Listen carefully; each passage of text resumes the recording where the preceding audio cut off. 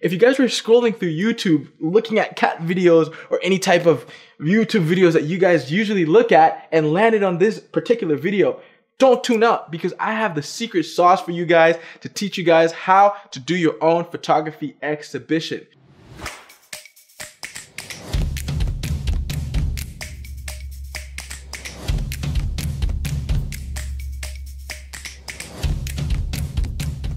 What's up guys, it's your boy Kervin Zeroman, and I'm back again with a brand new video. I have a great video for you guys today. I'm going to be giving you guys the sauce, the secret on how you can do your own photography exhibition. I've had the pleasure of hosting a few photography exhibitions and I have learned a lot. I have learned what to do and what not to do about photography exhibitions, and hopefully guys, I can teach you guys the mistakes that I made and the experiences that I went through so you guys can avoid the mistakes that I made during my photography exhibitions. First, I want to give you guys the value of this video. I want to tell you guys why it's important for you as a visual artist, as a photographer, to throw your own photography exhibition. A huge value is you're bringing a lot of attention towards your work. You have a lot of people or a few people coming to see your own work. If you have a photography exhibition, it's usually, unless you're partnering up with other people, it's usually centered around you. You have people coming dedicated to come see your work. So that brings a huge value to you as a brand, that brings a huge value to you as a photographer, and that sets you aside in the market that you are competing in. Another value of a photography exhibition is that it brings seriousness to your work. It shows that your work is serious and that you're passionate about what you do, and that you're actually going out of your way to print photos, to come up with the ideas for it and showing it to the world, and hosting a whole entire event surrounding your photography. So it not only attracts people to come see you as the photographer, but it also brings some seriousness to your brand. It makes you look like a more serious photographer, which you probably are if you're watching this video. Another value is that this is a project that you can work on with multiple people. I love personally working as a big team. I love working with people. I love coordinating. I love giving ideas. I love receiving ideas. So for me, working around people all the time is amazing. I love that so very much. I love people, man. Like, if you guys know me personally, which you're gonna get to know me on my YouTube channel if you subscribe, I love people. That's another value that you guys are getting out of your photography exhibition. You are working alongside other people to bring your vision to life. I love that so much. And another value, guys, it's gonna be a little secret value. You can also make some money on the side with your photography, right? Keep that a secret between you and I for watching this video. You can make a little bit of money on the side. Doesn't sound like a bad idea, right? So I'm gonna show you guys an art exhibition that I actually recently hosted. This was an art exhibition that happened in the month of February for the celebration of Black History Month. I'm gonna tell you guys a little bit more about it, but first I want you guys to see the highlight of this art exhibition and give me your thoughts and your opinion in the comments below. I really wanna hear what you guys thought about the highlight video. Let me know, okay? I'll see you guys in a bit. Peace. I got questions, a whole lot of questions. That got more than me constantly stressing about this pigment on her skin disguised as a blessing. Like, why is it that a queen's of melanin with a complexion so heaven sent, but when the topic of beauty become irrelevant? Why is it that our kings of the motherland only built to fall again in a prison system where the light of day never hit them? Matter of fact, I searched for the definition of the word nigga and gladly found that Tupac had it figured. It stands for never ignorant, getting goals accomplished. So don't tell me black excellence will ever be demolished. Young, black, gifted, many words up in description. I don't even need to list it, but hold up now that you listen. No need to fear since it's all crystal clear. The new leaders are now the ones standing in the mirror, cause change won't come if they ain't go do none. And since it was blacks against the world and that ain't work, let's play it like chopsticks, put both sides together, hopefully peace will disperse. I have a feeling this will work, but once again, one God, one family. Forget the color of your face, we was all born into the human race. And once we accept that as facts, racism will be a thing of the past. After watching that video, let me know what you guys thought about the highlight.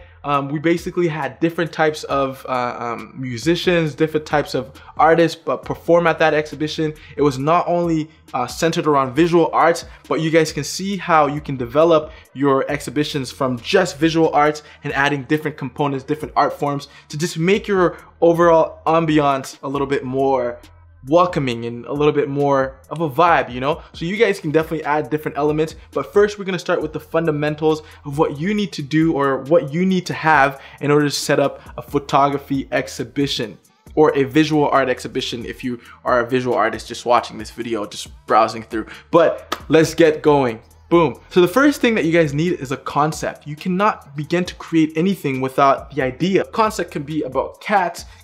If you guys do cat photography, you guys can, you know, maybe craft the concept around cat photography. Or if you guys do portrait photography, you can do a lot of different things around portrait photography. I think the spectrum is kind of broad.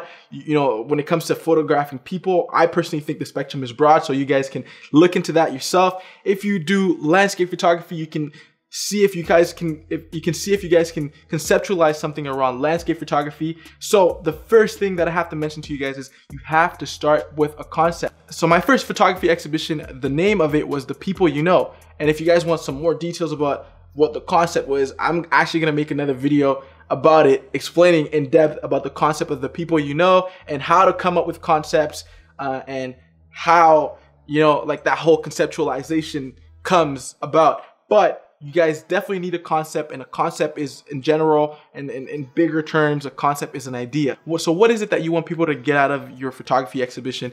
What is it that they're coming to see? What kind of photos are they coming to see? So all that fits into your concept, and then you just make it a thing. You just make it that one thing.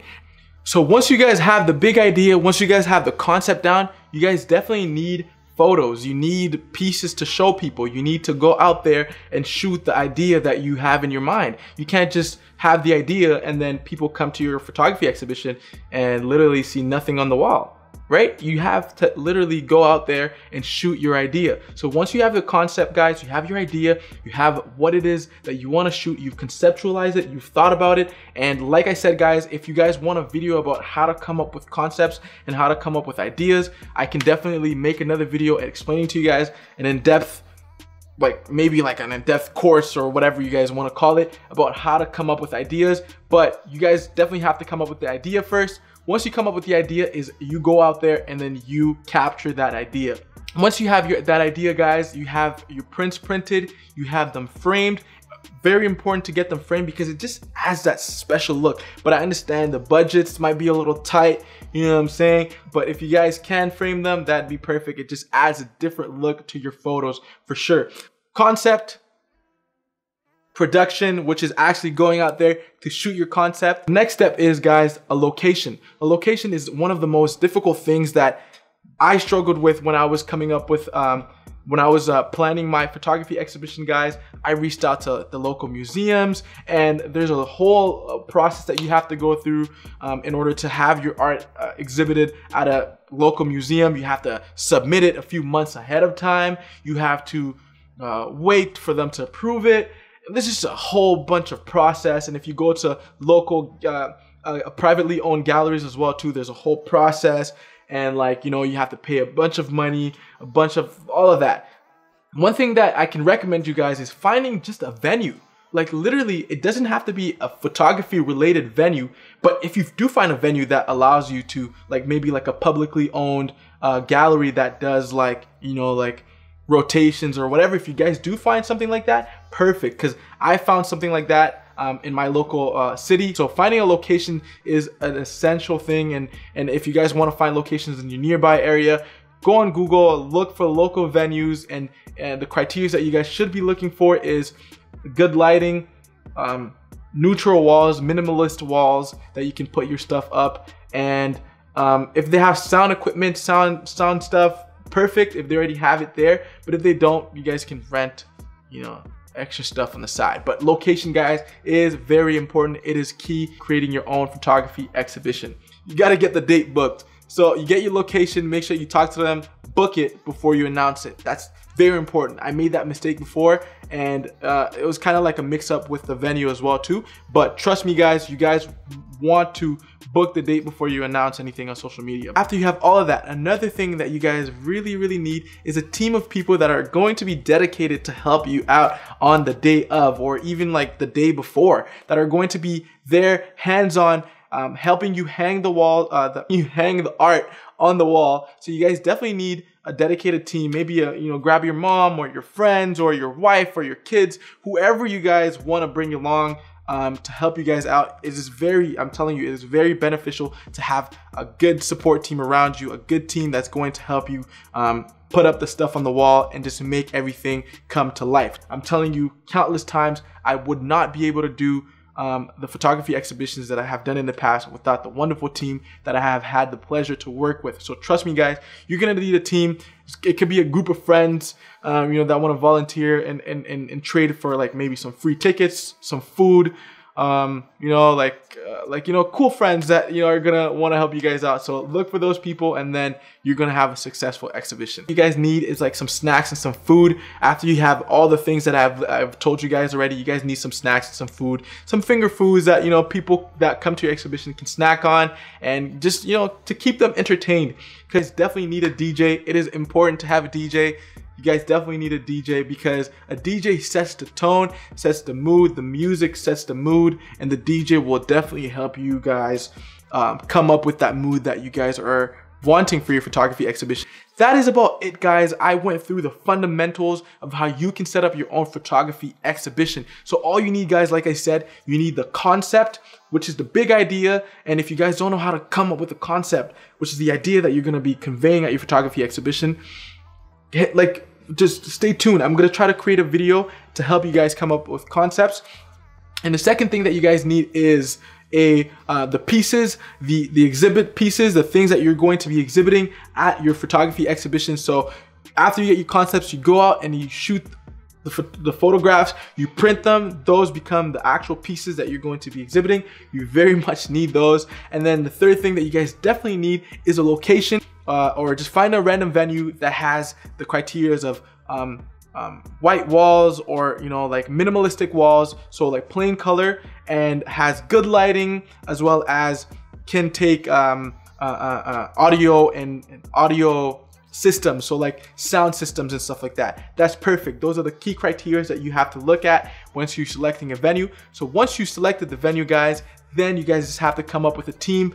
Find a team of people that are going to be dedicated to helping you on the day of, and then helping you put the stuff up and take down the stuff. And then once you got the team, guys, I'm telling you, it makes things much easier. Once you got the team, guys, then you just got to get some snacks, you got to get some food, making sure that everything is running smoothly during your photography exhibition. If you guys didn't understand anything from this video, do not hesitate to send me a DM on Instagram. Thank you guys so much for watching this video. I'll see you guys in the next video. The Real is out. Peace.